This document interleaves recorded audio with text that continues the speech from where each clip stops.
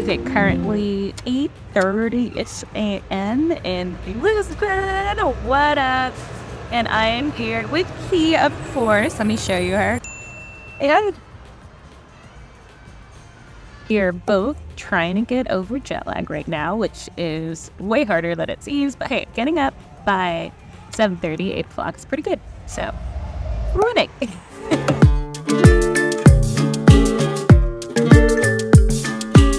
We made it to Portugal! Yo, I don't know how it happened, but I freaking traveled with my puppy to Portugal. I know, baby girl. I know. But we traveled to Portugal. We traveled from the US to freaking Europe. Last year, I had this crazy wild idea that I wanted to travel internationally with my dog. And honestly, even since the first moment I got Key, which was like 6 years ago at this point, I knew that she was gonna be an international dog. And now she finally is. And it's just so funny because everyone told me that getting a dog was gonna hold me back. They were like, your life is over. You won't be able to travel anymore. But honestly, I just completely refused to subscribe to that narrative. And literally everyone who told me that had never had a dog themselves. So just a reminder not to listen to people who are telling you negative things, especially if they haven't done it themselves. I hear this all the time. For example, with real estate investing, everyone's like, it's so risky. And then that person hasn't actually like invested in real estate themselves. Don't listen to them. Now, the funny thing is that I'd actually been planning on coming to Portugal for a while now, but I really didn't dig into the details until about a month before I left. And I told everyone I was coming and I was bringing my dog, but I really didn't know 100% if it was going to be feasible or not until I really started digging into the details. But at least based off of my preliminary research, it seemed pretty feasible. So I was like, I think I'm going to be fine. And really, you never know until you do the actual research yourself. So once again, stop listening to folks who are like, you can't do this and you can't do that. If you don't actually take the time to do the research yourself, you're never really gonna know. But now I have officially gone through the whole process. We're literally sitting here in our little Airbnb in Porto in Portugal. And basically I'm here to show you how the heck I did it. So this is truly gonna be a step-by-step how to get your dog to Europe, specifically to Portugal, since that's the only one I've actually had experience doing. Some of the other countries are gonna have slightly different rules. So make sure you actually do your own research to ensure that you can actually get your dog into the country that you're trying to go to without any complications. And just one other thing is I came from the US. So this is specifically US travel to Portugal. The US is not considered a high-risk rabies country. So if you are coming from a high-risk rabies countries, I know you're gonna have a whole lot of other things that you're actually gonna do in order to bring your dog into the country. And none of that's gonna be covered in this video because I didn't actually have to do any of that. But I will leave the link so that you can go in and do the research for yourself and for your specific case. Also, this video is extensive enough as is, so we don't need to add all that extra info. Now, you may have noticed that I have a completely different background right now, and yes, I did actually move apartments here in Porto. The first Airbnb I ended up staying at just like really wasn't an awesome experience, but I am so happy with my new place, and I am gonna give you guys a full tour of it, so do not worry about that. But if you also want me to do a story time video about what happened with my last Airbnb, let me know in the comments and I will make a video for you. Also, I highly recommend that you watch this entire video, save it for later for whenever you are ready to bring your pet to Europe, because it's gonna be super, super, super helpful. And there are just like so many good little nuggets in there. Okay, so to get your dog into Portugal, the #1 first thing that you're gonna do is to pull up the USDA website. That's the US Department of Agriculture. That specifically talks about pet travel. This website is literally your bloodline. So keep it saved or tagged, put it in your notes somewhere where you can find it, because you're literally gonna be going back to this website like 100 times. Okay, y'all, I swear you're gonna see me in so many different outfits, but that's okay. This video is really extensive and has taken me multiple tries to actually put together because there's so much information. But so the first thing that you're gonna go do is actually come here to the US Department of Agriculture website. Now, you're gonna click on the website and then you're gonna scroll down to taking a pet from the US to another country, export. So once you've clicked that, it'll take you to this next web page. And all you really need to know is if you scroll down, and of course, obviously go through, read the page, But what you really are gonna want to do is come to the select country. So for this example, obviously I'm gonna be using Portugal since I travel to Portugal. So we'll scroll down, go to Portugal, which is here, click View Requirements, and then it's basically gonna outline all of your requirements that you need. Now, it's not super straightforward, which is why I'm making this video to kind of break it out because it's a lot of information to take in, but we're not looking at pet birds, we're not looking at other pets, we're specifically looking at pet dogs, which is the easiest thing to transport out of all of these. And then we'll go through every single thing, what the different criteria are, and full steps on how to do it. Then the next thing that you're going to have to do is find an accredited veterinarian or a military veterinarian if you're in the military. But for the purposes of this video, I'm going to assume that you're not in the military and you're just a regular person like me, so you don't necessarily have access to a military veterinarian. Now, the key here is to find an accredited veterinarian that has experience with pet travel to Europe. So basically what I did is I ended up calling a bunch of different vets around Colorado, because that's where I was at the time, just to make sure that they were actually accredited and could do pet travel documents, because obviously you don't want to waste anyone's time, or your own time for that matter. But so now you're really going to be depending on them to get the job done right. Something that I didn't do, but I would really highly recommend that you do, is ask them how many times they've actually filled out the EU documents to send pets over to Europe, because that will kind of let you know how comfortable they really are with the documentation. And make sure to go see your vet at least 1 to 2 months before you travel, because there's specific deadlines throughout this whole process. It's going to be really critical to make sure that you actually make those deadlines. Okay, so now let's get into the nitty-gritty, literally step by step, everything that you need to do in order to get your dog to Europe. And my dog is literally just chilling on the bed over there, having a grand old time. Must be nice. The first thing that you're gonna need to make sure that you do is check with your vet to make sure that your dog has an ISO compliant microchip. So if your dog came from an accredited shelter like Kiana came, a lot of the time they'll actually put in an ISO microchip from the get-go. And nowadays it's pretty much the standard microchip. ISO microchips are 15 digits long and meet international standards. Now, the way to actually check to make sure that your dog does have an ISO specific microchip is you gotta go to an accredited veterinarian and they will scan it for you. And make sure they write down the number of this microchip and the date that they scanned it, because you're gonna need that for later. Now, if you don't have a microchip, that is gonna be your next step. You need to get your vet to implant an ISO microchip. There's literally no way around this.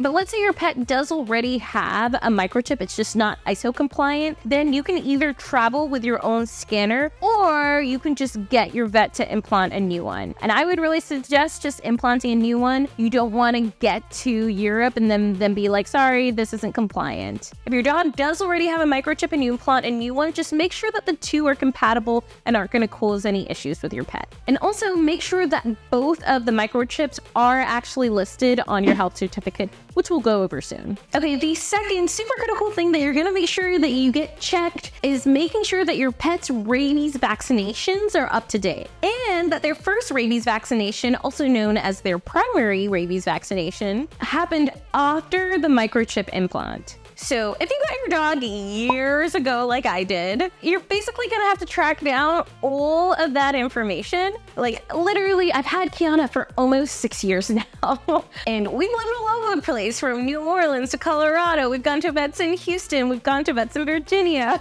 So you can only imagine how fun it was to actually track down all of that information. But here are some key things about the rabies vaccination that you need to know. The primary rabies vaccination is only valid for 1 year. A lot of places provide 3-year rabies vaccinations. If your pet's primary one was a 3-year vaccination and you didn't get another vaccine before the year mark, that doesn't count. And that actually means that your coverage lapsed. And so now the next vaccination is actually going to be your primary rabies vaccination. And then after that, if your pet gets another vaccination within 1 year, that is considered your booster rabies vaccination. And it is totally fine for your booster to be 1 to 3 years. However, if you do wait over a year and you do wait between the 1 to 3 years, then you gotta make sure that you provide information about that primary vaccination. So you'd have to provide records of all of your vaccination documents just to show that there is no lapse in those rabies vaccinations. But honestly, instead of tracking all of that information down, I would just go ahead and give your pet another vaccination that becomes your new primary. That way you don't have to actually go back and track all of those documents. Remember, however, that you must get your vet vaccinated for rabies after they actually implant the microchip. So if you're getting a new microchip, you gotta wait until after the microchip is in there before giving them the rabies vaccination. Another thing is make sure you actually include your microchip number on all of your rabies vaccination certificate. It just makes it easier for whoever is going to be reviewing those documents. Also, if you did have to get a new rabies vaccination, you do have to wait 21 days before actually entering into the EU. So that's why I say make sure to go to your vet between 1 to 2 months before you have to travel. That way, if you have to get a new booster shot, you've still got a very healthy 21-day period before they're actually allowed into the EU. Also, just to really fully simplify everything, the website actually just recommends you do this. It says, ask your veterinarian to give your pet a 1-year rabies vaccination after scanning the microchip at least 21 days before your travel to the EU, but less than 1 year before your travel date. For example, 3 to 6 months before travel date. That way, no matter the rabies vaccination history, you only have to keep up with 1 vaccination certificate instead of several. Yo, this video is extensive. So if you like this video, I'd really appreciate it if you just hit that like and especially the subscribe button. I'm really trying to get 10,000 followers by my birthday, which is in October, and I'm at like 780 subscribers or something like that, and I'm so close. So I am really trying as hard as I can to put as much valuable content out there for y'all. And all I ask in return is you like, you subscribe, you share this with a friend, you know. Now you've gotten the microchip scanned, you've gotten all your rabies certification filled out, completed, on our way. The next critical thing that you're gonna need to do is fill out your EU health certificate. Hi, Kiki, you wanna come up? Come here. Well, okay. So that you can bring your puppy to Europe. Kiki, you wanna look at the camera? No? Here, we're gonna turn. Now you can. Look at that. Okay, so your accredited veterinarian is going to have to fill out that EU health certificate. Either they can print it out for you, or you can go to the website, you know, that USDA website that I was telling you before that you must have bookmarked. You can get it from there as well. There is one page that you are going to actually have to fill out, but most of it's honestly going to be your vet. And this process can either be super smooth sailing and no problem, right? Or it can be incredibly painful and tedious. It really just depends on the vet that you choose. And this is why I say at the very beginning that it is important to double check and make sure that your vet actually has experience filling out these forms, especially the EU specific one. So maybe they've done ones to Australia or other countries. I mean, specifically the European Union. They gotta be going to Europe. So make sure whenever you're vetting out your vet that they have experience actually doing that. And honestly, nothing against the ones who don't have any experience. I just think for you, for this specific case, you're not gonna wanna be sitting at the vet for like 3 hours like I was and then having to come back multiple times because it was filled out wrong. And they didn't really know what they were doing. But that's okay. I really like them. They're a great vet, just not specifically for this particular task. And there are 2 different kinds of EU health certificates, so make sure you actually pick the right one.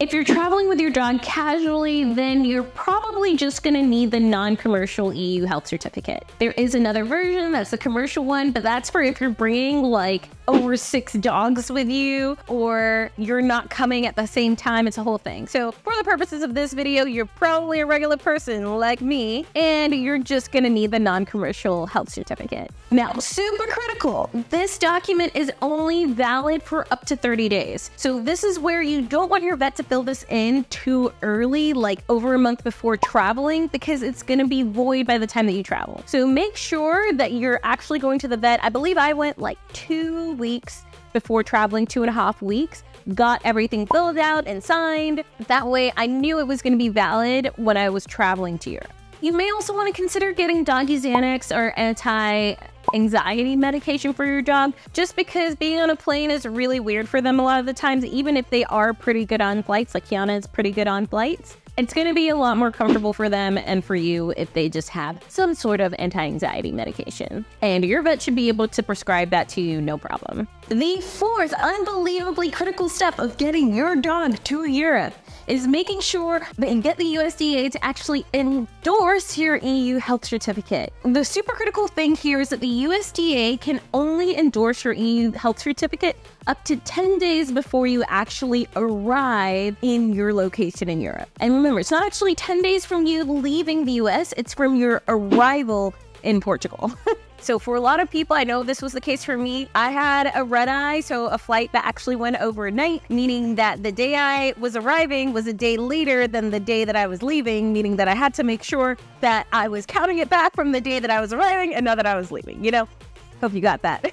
Now, you're going to want to overnight the health certificate to the closest USDA office to you, ideally, or the closest one to wherever you're leaving the US from. Because you really are going to want those papers in hand at least within like 4 to 5 days of you leaving, just to make sure that everything is good. Here are a few things that you have to include within your mailing packet to the USDA office. You need a self-addressed, prepaid express return shipping label. That was really hard to say. The USDA is actually going to be using that label to send the package back to you. But on that label, you need to make sure to put your name and address on both the to and the from. And this is for that return label. That way, if it gets lost for whatever reason, it's still just going to be sent back to you instead of back to the USDA office. And it has to be prepaid and it has to have a tracking number too. That way you can track it and make sure that it's on its way and going to arrive to you in time. Now, when I called the USDA office, they told me not to do UPS ground, so don't do UPS ground for whatever reason. They just said no. I'm guessing they've had issues in the past. Also, if you need to include an envelope size, you don't actually have to include a return envelope. They have envelopes at the office. But if you need to include the envelope size on the return label, they tell you to just use 12.5 by 9.5 inches, I think, and 1 pound for the weight. You may want to double check that. But so in the actual package, you're going to make sure to include the original documents for that EU health certificate that your vet has already filled out, signed, stamped, and you filled out that last page in the health certificate. Make sure to include any of your vaccination certificates as well. And then for some countries, they also might need additional test results or laboratory tests. For Portugal, they didn't actually need it, but depending on where you might be going in Europe or anywhere, you might have some additional things to do. And also, some countries do require an import permit. Once again, Portugal didn't need that, so I didn't have to worry about that, thank goodness. And then they also require you to add the pet owner's checklist. It's actually like the pet owner's checklist. I'm gonna read it. The pet owner's checklist for shipping health certificates to a USDA endorsement office. Yes, I do have a script, so I don't forget what I'm saying to you guys. But you're gonna need to make sure you fill out that checklist and include that in your package as well. And then it also allows for them to call your vet if they need to, because you put their contact information on there. Like, this is what happened with me. My vet didn't actually fill out my form completely correctly, so they had to call them, make sure that they were able to fax or scan over any additional documents, whatever. And then also the credit card information sheet that they provide is super important. I'm going to be including links to all of these in the description, but you want to make sure that that's filled out so that you can actually make a payment for getting it endorsed, which you need to do so that you get your documents back.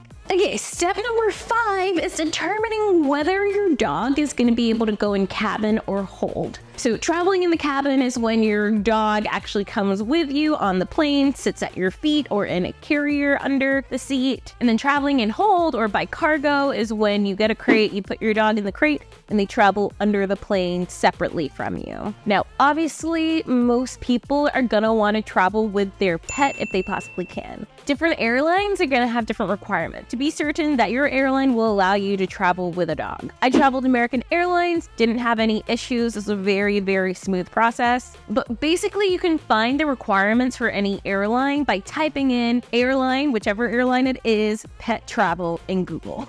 And they usually have a whole page that talks about pet travel and how to travel with your dog. Like I said, I traveled American Airlines, so I can go ahead and include that link so you guys can refer to that if you plan on traveling American Airlines as well. But really the first thing that's going to determine if your pet can actually travel in the plane with you, or if they have to travel by cargo, is going to be their size. Your pet usually has to be less than 8 kilograms, about 20 pounds. Some airlines have a strict weight limit. For others, it may be more determined on the actual size of the carrier that you're going to put them in. So for example, American Airlines doesn't have a weight limit. They just say that, yeah, your carrier has to be a certain size and fit under your seat.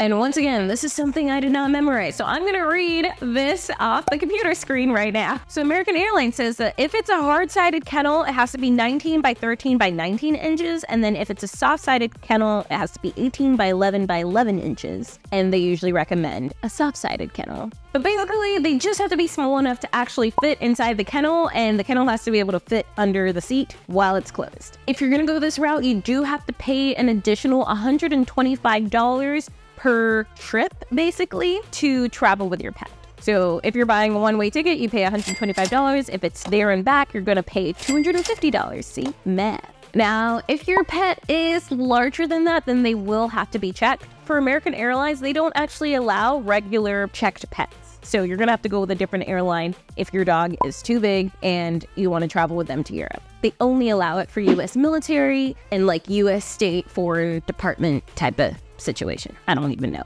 exactly what that is. So if you have a larger pet, it may not be the best idea to go with American Airlines, but there are a lot of other airlines that will allow you to travel with a larger pet. Now they even have pet charter flights. However, just know these pet charter flights are not cheap. It's like, I think I've seen as high as 10, 13,000 for a flight. And even though you do share these planes with other people traveling with pets, it is definitely not going to be your cheapest option. There's a person I follow on Instagram. I will link them in my description once I go back and I'm not filming this and I can figure out what her name was. She has done that, and if you need more information about that type of stuff, you can follow her or ask her. I honestly haven't really done too much research on that front just because it wasn't really what I needed right now.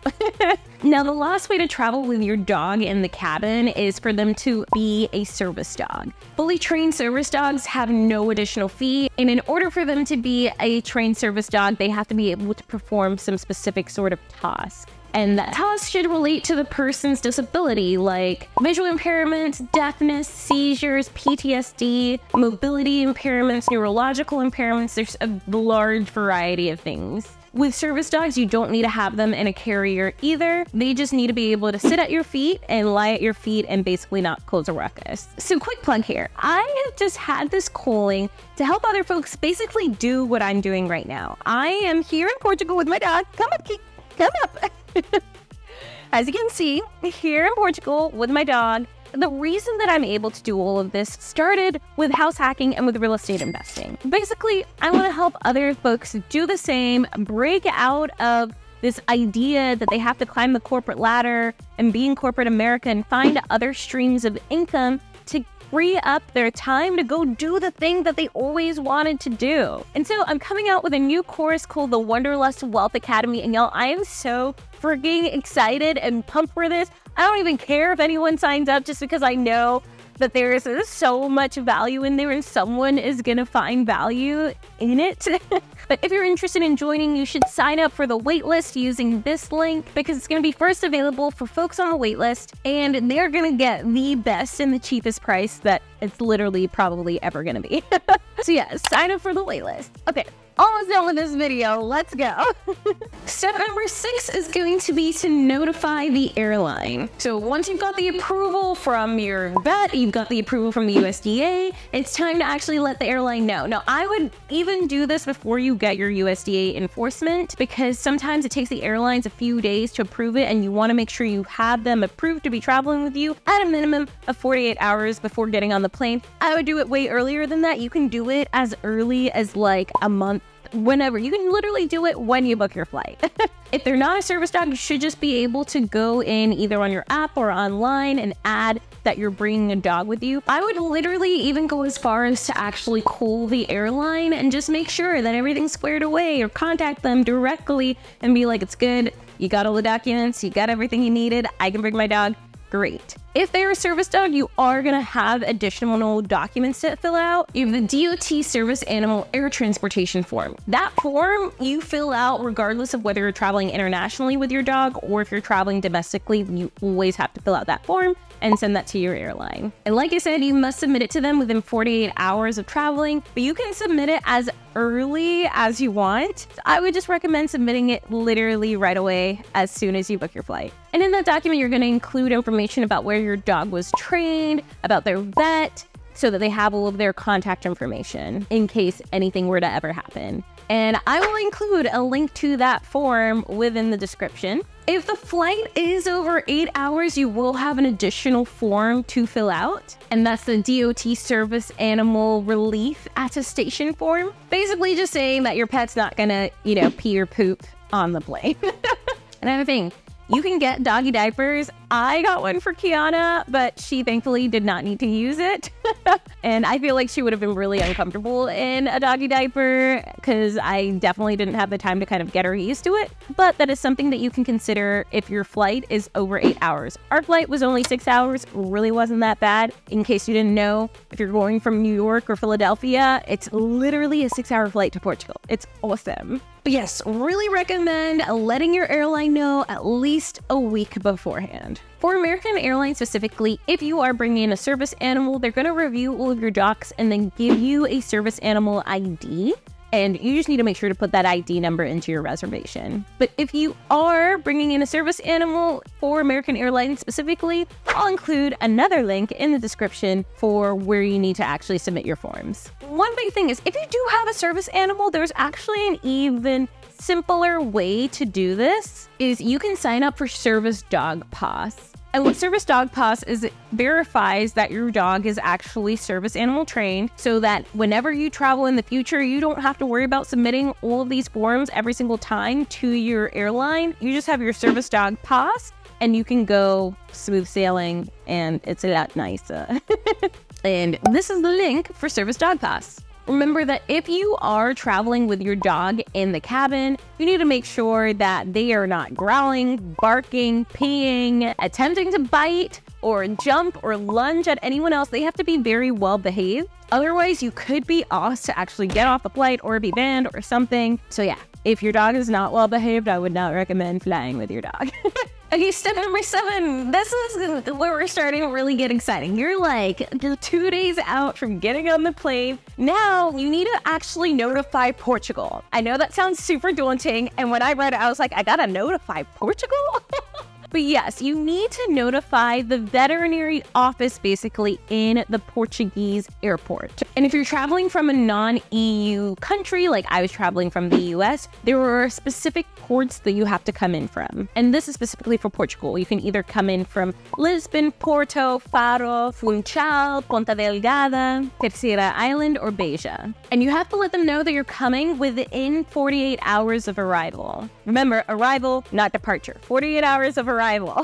And you're going to send them your flight number, your time of arrival, the type of pet you're bringing in, and you're going to forward all of your documents to them. So you're going to need to scan every single one of your documents, like your EU health certificate, your rabies vaccination, and that EU health certificate has to be endorsed by the USDA. So this is once you've received it and you've gotten it back. And obviously make sure that your ISO microchip number is on your paperwork. You forward it all to them by email. And you also need to make sure that you get a response back from them. So I made sure to give them a call, send them an email, just so that I knew that they had received everything. Because you don't want to get there and then be like, we never received anything. And you're like, well, crap. Now, let me tell you, finding the contact information for the Portuguese veterinary department in the airport was a lot harder than it looks. But thankfully, I was able to find it just hidden and buried between websites, and I've included a link for that in the description as well. That way you don't have to spend all of your time looking for it. They do charge 40 euros for a pet to come in, so you are going to have to pay that when you arrive. And then if you're bringing in 2 or more pets, it's 80 euros for 2 or more pets, which I thought was interesting. Now, the final step of getting your pet to Portugal or to Europe is to get on the flight, travel with your pet, and then when you arrive at the airport, it's actually going to the veterinary office at the airport. Make sure whenever you've contacted the veterinary office that you ask them where the vet office is, just because it's going to be different in every single airport. For example, in Lisbon, it was at the checked baggage area. So I picked up my luggage, and then Kia and I, we went to the vet's office. Once you get there, they're going to scan your pet's microchip. They're going to check through all your documents. So make sure to bring your documents with you. Literally, that would be like the most terrible thing would be to forget all the documentation. So bring that with you. Once they checked everything off, they're going to sign some paperwork for you. They're going to take out whenever you're leaving the airport. You just have to show the security folks that you went to the vet and got everything signed up. And then you literally walk out the airport. And that's it. Some really important things to keep in mind, though. If you are traveling with your dog, they do have to be at least 12 weeks old. Your pet also cannot be pregnant, which is very fair. And if you're doing a non-commercial, no more than 5 pets can come with you. I don't know why you'd be traveling with 5 pets, but hey, to each their own. Sounds like a very stressful situation. Now, in Portugal specifically, there are unfortunately some breeds that are banned from coming into the country. Now, I obviously don't know those off by heart, so I'm going to read them out for you. We've got the Fila Brasileiro, the Doggo Argentino, the Pit Bull Terrier, the Rottweiler, the American Staffordshire Terrier, the Staffordshire Bull Terrier, and the Japanese Tosa. So if you do have one of those dogs, unfortunately, you won't be able to travel with them into Portugal. And I would assume that applies for a lot of other countries too. Oh, phew. Okay, that was a long video. I had to film this in multiple different parts. But you guys really got the nitty-gritty, step-by-step of how in the heck to bring your dog to Europe with you. So just to recap, number 1 is you're gonna need to make sure that they have an ISO-compliant microchip. And if they don't, make sure you put one in. Number 2 is their rabies vaccination. That has to be completely up to date.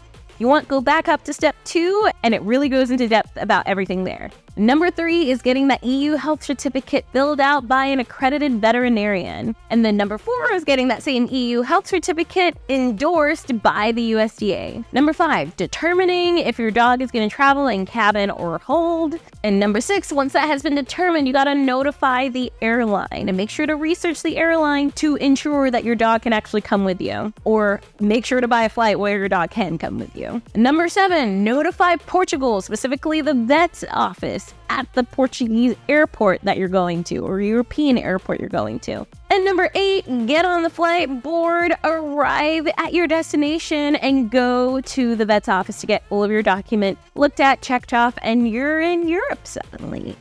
That's it, folks. I hope you like this video. I am going to be putting out a part 2 to this video that's going to go over more so the day-to-day life here in Portugal and what it's like actually being in Europe with your dog or with your pet. Just because there are some nuances here that I think it'd be important for you to know, especially if you really are considering bringing your pet to Europe. And also, if you like this video, share this with someone who you think might find this information to be useful, is maybe thinking of traveling abroad with your pet. If you're thinking of traveling solo, you haven't actually done a solo trip before, you should really check out this video, because in that video, I go over all of the common questions that I've gotten from some of my followers about solo travel, especially solo travel as a female.